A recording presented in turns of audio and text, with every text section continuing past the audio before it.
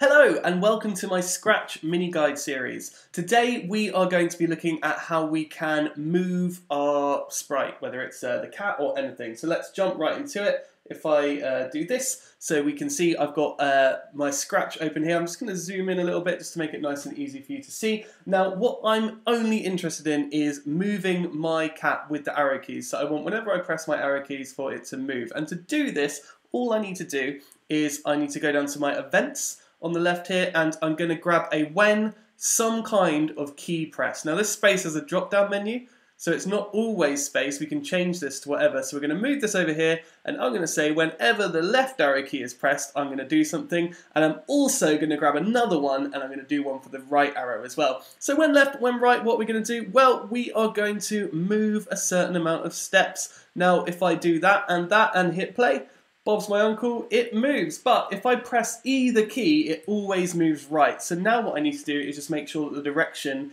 is specified. So we're moving 10 steps, yes, but we are constantly pointing in direction of 90, which needs to be changed. So what I'm going to do is I'm going to come into motion still, and I'm going to have a point in direction. And so point in direction there, point in direction there. It's important that you do this before you move, so I need to point and then move rather than moving and then pointing. Okay. Now when I'm going to point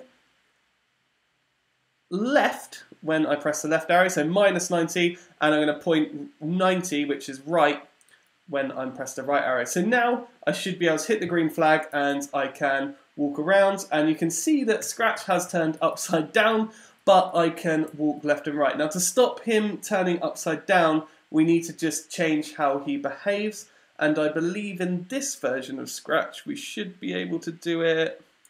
Here we go.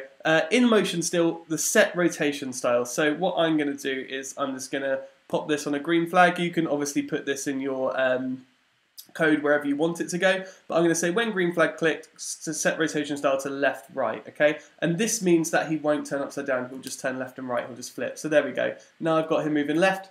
I've got him moving right. And that is the end of number one, or Scratch mini guide number one. Thank you for watching. And I'll see you in the next one.